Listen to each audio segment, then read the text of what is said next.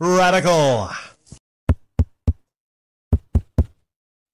And that's the Queen dying, Queen Elizabeth. Now, someone asked me, they walked by and they said, "Hey, can I ask you a question?" And then I look at the guy and I say, "Well, no, I don't swing that way, but that's perfectly fine that you do." No, I'm just kidding. It's just like it was approached in a way where you're like, okay, this is going to be a question. But they just said, "How do you personally feel about the passing of Queen Elizabeth?"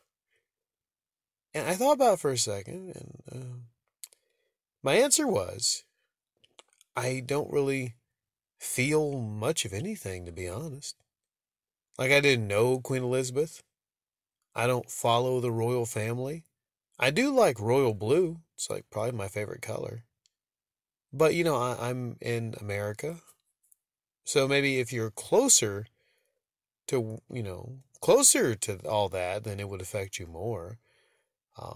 Closest thing I think in America we have is presidents, and I really would give a flying fuck if Biden, Trump, or the last 3 or 4 presidents before them passed away. Like, I wouldn't personally care. Maybe that's just being crass.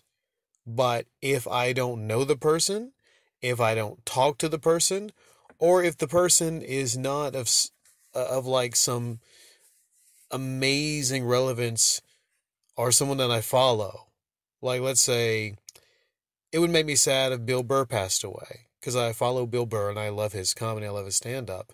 It would make me sad if a friend of mine passed away. It would make me sad if an important figure that I look up to maybe passes away, whether that be someone I know or maybe one of you. Like if someone chimed in and said, "Hey, so and so that's been following you on your channel for years passed away." That would make me sad. Like for instance, like Terry W passed away. That would make me quite sad because I've been talking to him for years in the comment section. Now, I mean, you might think I've jinxed you, Terry W, but no, no, no, no, no. I don't have the power of jinxing. Let's see here. And because it's the opposite. If I say the other thing, like I'm not going to say it, might jinx you. Well, the thing about jinxing is I actually don't know a damn thing about jinxing. So, yeah. I hope I haven't jinxed you to death there, Terry. I hope not. It made me sad when Dave passed away. Dave, right? When he went by. Just made me sad because I was like, okay, I talked to him for a while and I loved his uploads and I thought it was really, really interesting fella.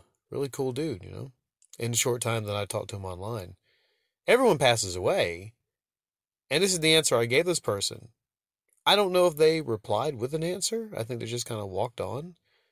Maybe they were busy. But that was my answer. Like, everyone passes away. I said it's sadder when it's someone young, like, Lady Diana, who Elton John wrote that song, "And live your life like a candle in the wind." It's not a bad Elton John. Uh, Benny and the Jets. Yeah, Elton has some classics, doesn't he?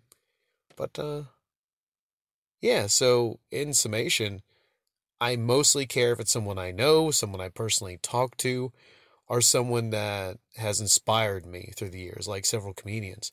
Makes me sad to think that, legends like George Carlin have passed on, but he was older. If it's someone younger, then that's when it's very sad, I believe. What about all of you? Um, do you think that do you think there's something wrong with me that I'm not bawling tears out that Queen Elizabeth is no longer with us? Well, am I just um, a fellow without any emotions whatsoever? I do have emotions. It's just, like I said, it has to be someone that I know or someone that has some kind of personal relevance to me. That's my answer. But I'm curious to know what a lot of you feel about the passing of Queen Elizabeth. Leave it in the comment section down below. And I will be back probably uploading a whole lot Tuesday.